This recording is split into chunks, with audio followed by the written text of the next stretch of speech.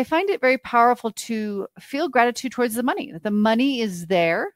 The money is there. The money is here. I have it. It is showing up for me. It is available. Thank you, money, for being here, for supporting me. Welcome to Wealth Embodied. Together, along with some amazing guests, we'll explore and tap into our innate abundance and have meaningful conversations about developing our ability to embody the vibration of wealth while also uncovering new ways to think, feel, and cultivate our relationship with money so we can live our lives wealthy and aligned.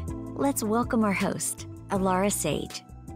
Hello, hello, and welcome to Wealth Embodied, where we activate and inspire you in your wealth consciousness, in your creative genius, and in your visionary impact. I'm your host, Alara Sage. I help changemakers and leaders to embody wealth consciousness.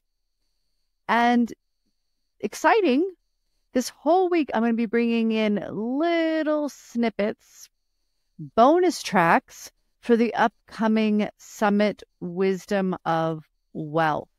So all of these bonus tracks are just going to be little moments, little shares, little snippets to get you excited, to get you ready for Wisdom of Wealth Summit, which is happening October 16th through the 18th. Be sure to sign up. It is a free 3-day online event that is here to help you end 2024 with energetic and strategic modalities to take your wealth to the next level. It's going to be super powerful.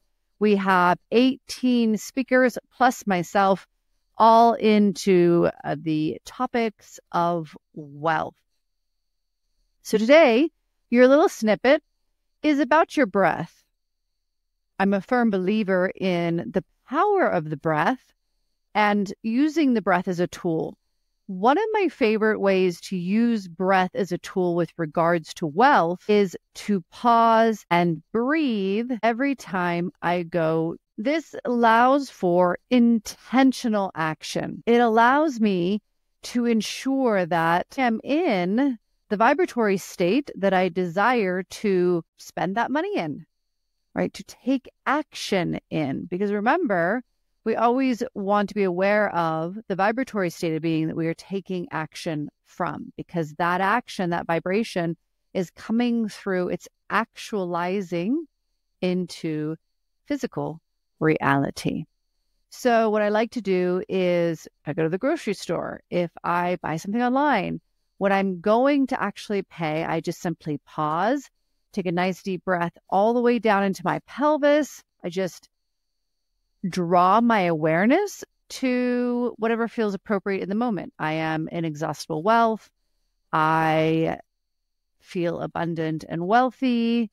Whatever kind of affirmation that feels like it's going to light me up and activate me in that moment. And then from a place of gratitude, from a place of appreciation for the money, first and foremost, and two, for whatever I am paying for. It's kind of like a double gratitude there. I express that gratitude from my heart, not expressing verbally or vocally, just in my mind most of the time. But I find it very powerful to feel gratitude towards the money. The money is there. The money is there. The money is here. I have it. It is showing up for me. It is available. Thank you, money, for being here, for supporting me in this purchase towards whatever it is. And then that's when I express my gratitude, appreciation for that thing or whatever I'm paying. Also, if I see a transaction come through, because, we have a lot of subscriptions, don't we, nowadays? There are a lot of things that are automatic payments, and these are okay, and they're very helpful in a lot of ways. But what I like to do is I like to have notifications on my phone when something is charged. That way, when that charge comes through in the phone, I can consciously, intentionally look at that, breathe into my body, activate myself, and once again, feel that gratitude, appreciation towards it. So this just brings in a layer of intentionality into spending money, specifically with regards to, the things that are automatic, the things that are subscription, and or just the things that we often pay for, like gas or groceries. Those are the ones that we often let slip through the cracks, so to speak. We're not always aware of where we're coming from when we spend that money. And the more you do this, the more you can practice really being in the energy of gratitude as you are spending. And that is very powerful, both for literally creating your reality in the energy of gratitude and abundance, and also thus attracting that vibration. If you want to take it a bit deeper, you can also just simply, as you spend that money, also and just receive that same amount of money back in, whatever that amount was. Like if you just spent $147, you just breathe into your body, activate your body, express the gratitude, appreciation. And after you're done with all of that, you take a nice deep breath and you draw in $147 to replenish the bank, so to speak. While this may sound very, out of the box sometimes to work with energy this way, it is very, very powerful. And the more you practice it, the better you get at it.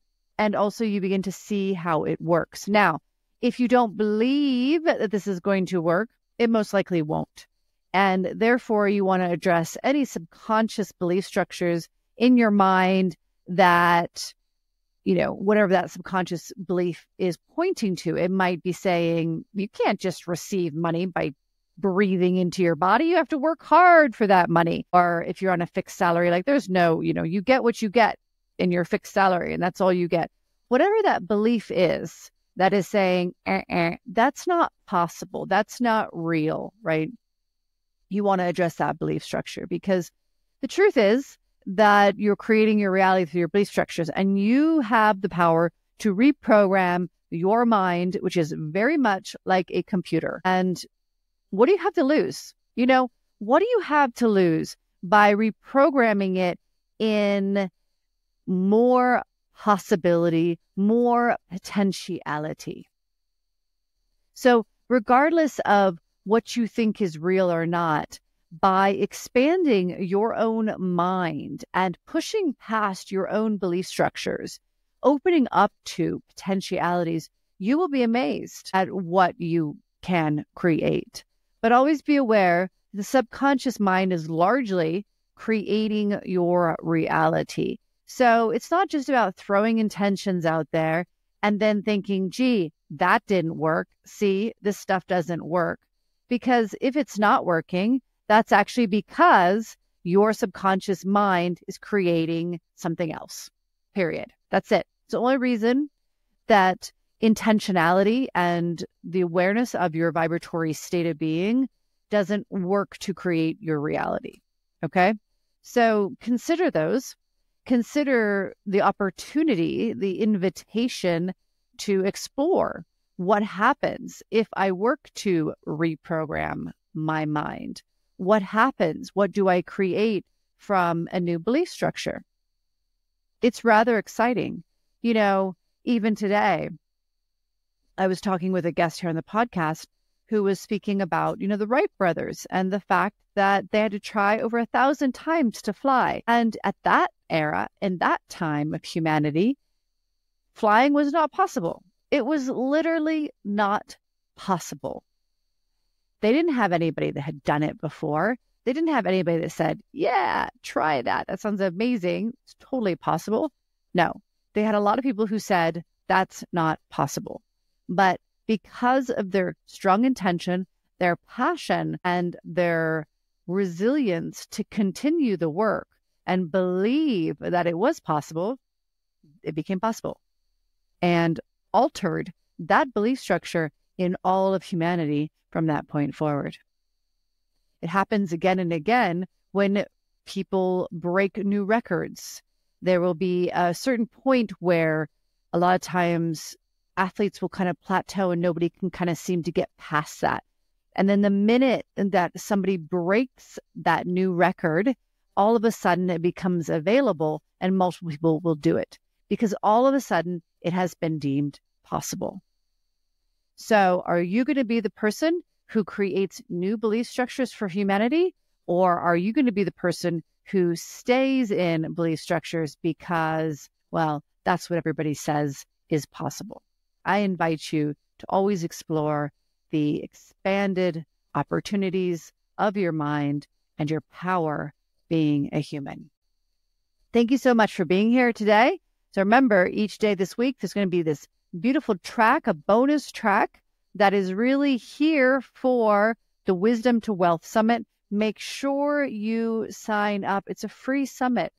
Why not? You're going to learn some things about wealth from some really powerful and beautiful speakers. I look forward to seeing you there. Until next time, I love you so much. Thank you for being a part of Wealth Embodied. As you experience each new day, we want you to feel that you are capable of tapping into your innate abundance and living your life wealthy and aligned. If you want to be invited to the next episode, just subscribe to our podcast. And if you need more information in the meantime, go to alarasage.com.